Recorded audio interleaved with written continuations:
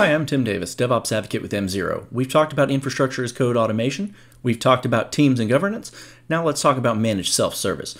So we can see here we have one project called On-Demand Environments. If we look at our organization policies here, we have a maximum environment TTL of 1 month and a default environment TTL of 1 day. If we go and look at our project settings here, we have one team called the development team, and they have deployer access. This means that they can deploy cloud resources.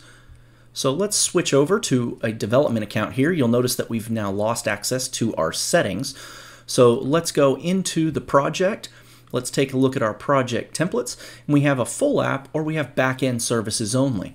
Let's go ahead and deploy an environment here with backend services only. Alright, so we can see that our destroy environment has destroy in a day. That's our default policy. And we can see from our variables here, we have some organization level variables, some project level variables, some template level variables. And if we wanted to, we could add an environment level, but we're just going to go ahead and leave it for now. We'll make this a t2.micro and we'll leave it deploying to US West 1 and we'll deploy our application. As we can see by our Slack notification here, our environment has finished deploying. So we'll go ahead and click into that and pull the deployment up here. And we can see that we have our output of our address here, but since this is back-end services only, this is only going to be an API endpoint, and we don't have any front-end services available.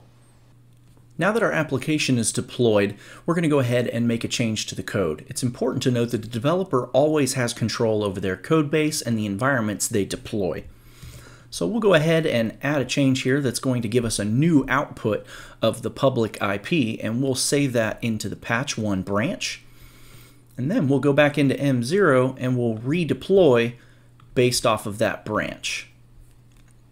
We can see yet again that our deployment is complete. We'll go ahead and launch that deployment.